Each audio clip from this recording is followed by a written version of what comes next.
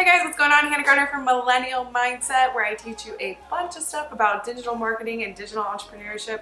And today in this video, I am going to show you can create an auto-subscribe YouTube link. Want as many subscribers as possible, so when you shoot somebody that link, you want it to auto-subscribe so they don't have to take extra steps to become one of your subscribers.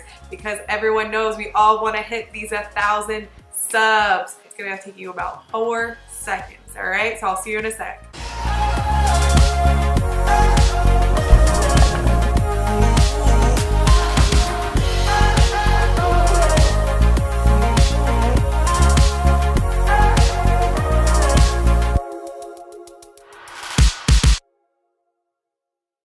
Welcome back. So in this video, I'm showing you guys how you can make an auto subscribe YouTube link. So that means that when someone clicks on that link, it automatically shoots them over to YouTube, and it just gives them a little pop-up confirmation that says, yes, I do want to subscribe, and then they're automatically subscribed. They don't have to look for the subscribe button or anything. It just happens for them. So if you have under 100 subscribers, you have a regular YouTube link to your YouTube channel. But if you have over 100 subscribers and you have made your custom YouTube link that has your name at the end, it's the same process of how to make this custom link. It's just going to look a little different based on which type of link you have, based on how many subscribers you currently have.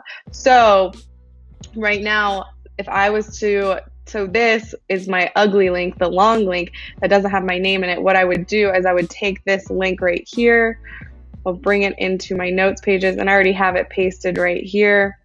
So it looks like this, but I'm going to erase the view underscore as equals subscriber.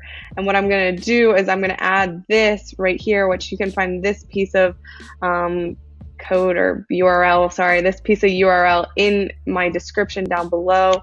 And you can just grab that and add that to your link as well. So it's as simple as that. And you're going to take this link, and I can show you how it works.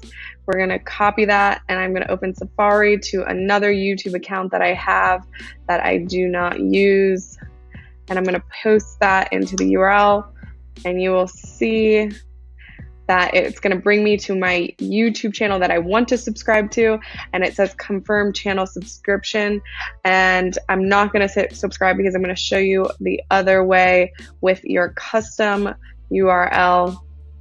So if you do have over 100 subscribers and you have changed your channel to have the custom URL with your name, what you're gonna do is, I mean, either way works, but say you have, the custom URL with your name, you can go to Creator Studio, and we're gonna go to Channel. And see, I have my custom URL enabled.